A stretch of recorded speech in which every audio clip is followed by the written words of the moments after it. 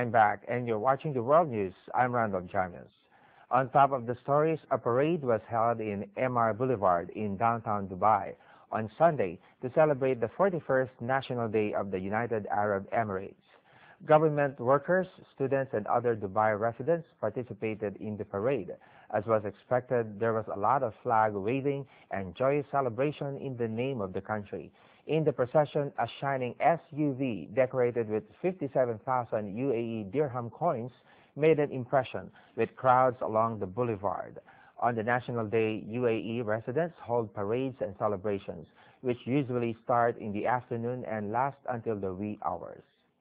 The first Beijing International Magic Carnival concluded on Sunday after 3 days of magic and mystery. The carnival, which started on Friday, will become a biennial event in Beijing. On Saturday afternoon, 20 top magicians from 10 countries around the world staged performances in 2 categories, close-up and stage magic. The Argentine magician Henry Evans won the gold prize for the close-up magic competition. The German team SOS and Victoria Petrosian won the stage magic competition. Zhang Guizhou and Bond Li from Hong Kong won the bronze awards for the close-up magic and stage magic respectively. The carnival featured not only magic performances, but also forums on magic and competitions.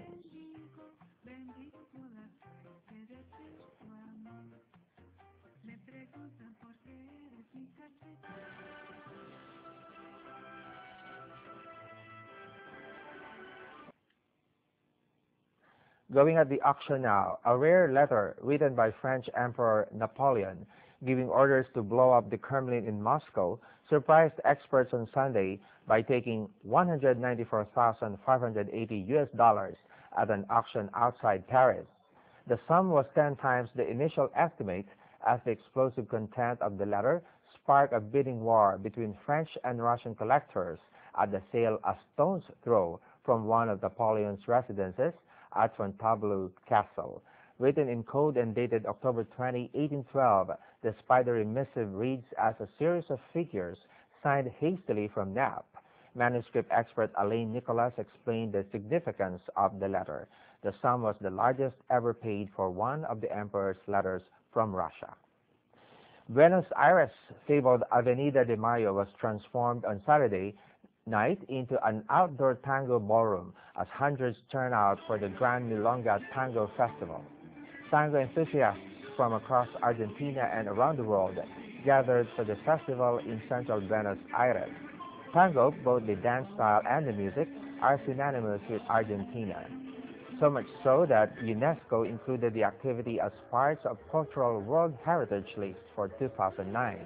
Argentines are notoriously proud of the iconic dance, and those who turned out on Saturday for the festival were no exception.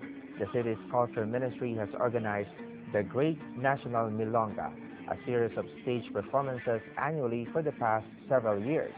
Tango dancers hope that Festival Suku, as the Great National Milonga, will inspire people to learn how to dance tango and pass on the tradition to younger generations.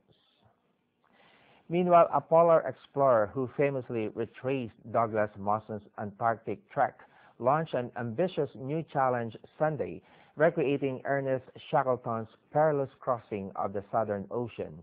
Tim Jarvis, renowned British Australia adventurer who in 2007 reenacted Mawson's 1912 Odyssey across the frozen continent, is planning a similar trip in 2013 to follow Shackleton's dramatic 1916 voyage.